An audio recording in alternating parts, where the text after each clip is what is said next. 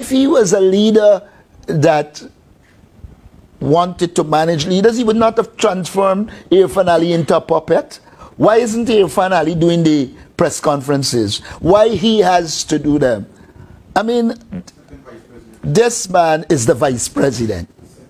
But he speaks more on the critical issues than the president and the prime minister put together. And the prime minister, and then talking about others. Barrett Jack Deo, I say this to him again, as he speaks about corruption, I invite him again to take the assets he got and put it against his legitimate earnings. And if they can stand the test of time, I will do whatever it is.